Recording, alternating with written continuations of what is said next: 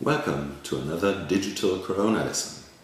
This time we want to have a look at the industrialization in the United States of America, where it all began.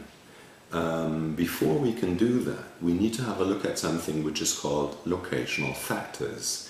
Now, locational factors are the reasons why somebody builds a factory where they build it. Locational factors are the reasons why certain businesses start in certain locations. The obvious locational factors are, for example, space. If you want to start a business, a factory, you want some space to build your factory on. Apart from that, you will need energy to run your machines. You will need raw materials which you can process in your factory. Most importantly, you will need people. People as workers and people as consumers to buy the products that you are making in your factory. Eventually, you will also need transportation infrastructure to get the products to the places that you want them to go to. In terms of locational factors for heavy industry like automobile and truck production, shipyards, and anything that is related to steel and iron, the Great Lakes area is the perfect place because you have huge waterways which serve for transport. There are many cities, and the raw materials that are necessary for steel production are available as well. There is iron ore in the northwestern part of Lake Superior, and there is coal along the Appalachian Mountains in this area. One of the most prominent cities is Pittsburgh for coal production. So, if you can produce the iron ore here, you can transport it via ships to the industrial area at the southern tips of the Great Lakes, where the coal is available readily and can be used for smelting of iron ore into steel.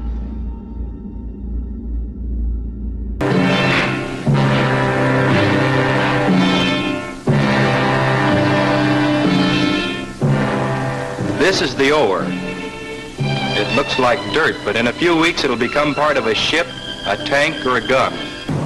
In the blast furnace, the boys smelt the ore into iron, the first step in making steel. The molten iron comes out at 3,300 degrees.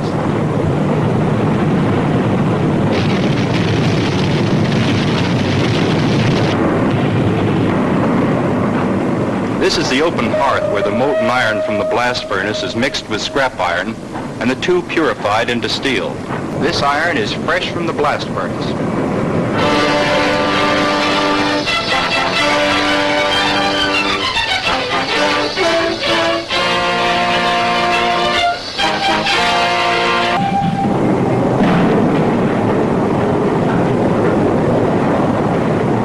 Looks rough, but these rollers squeeze the ingots down to a tolerance of a 1/16 of an inch. Each roller operates at a different speed, synchronized to handle a slab that's growing longer and thinner and moving faster all the way down the line.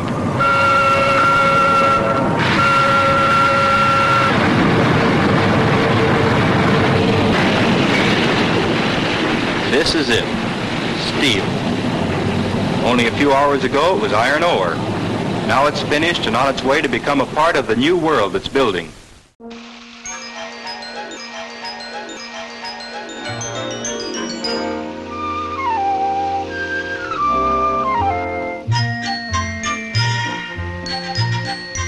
This is the famous Saturday bath, 1957 style.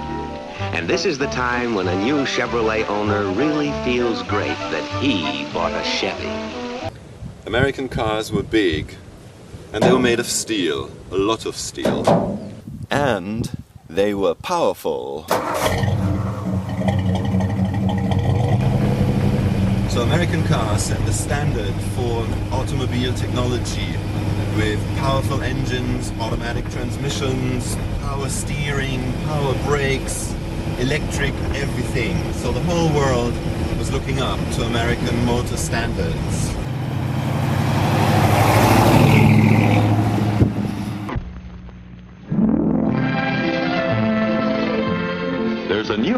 In automobiles, it's the new Motoramic Chevrolet. What's new? Everything. This new design provides great new strength, rigidity, and roominess. New four-fender visibility with the big new sweep sight windshield and total glass area increased more than 18%. A revolutionary new ride plus new power. The new Chevrolet Turbo Fire V8 engine and two new Blue Flame 6s. It's the new Motoramic Chevrolet. But American cars weren't only special in the way they were built and designed, but also in the way they were produced in the factories. To supply the conveniences for modern living, the products we create and build grow ever more complex. Today's automobile, for example, may call for as many as 14,000 parts. No one plant or a single factory can make all the many kinds of parts. It takes thousands of separate suppliers. And in every supplier plant, each man and woman must work with a feeling of responsibility toward the eventual owner of what it is he's helping to make. All the many parts, accessories, and special equipment must meet at their rendezvous. The call is for individual choices, for custom service on a mass production basis. And the response must be a fine accomplishment of meeting individual needs and personal tastes in terms of millions of individuals. Giant teams of working people all fitting together. Most importantly, there are very many big cities in the area where there's a large pool of people, first as workers and second as consumers. And the great advantage is that if people have work, they have a steady income and they're willing to spend that income on the products that are being produced in the area. So everybody wanted to have a car, for example. In the course of time, new materials were developed and aluminum replaced steel, plastics replaced steel. Energy crisis meant that cars had to be more economic than big and heavy and powerful. And American automakers, they missed out on that and became beaten by the international competition. And so what happened was that all of that beautiful steel turned to rust.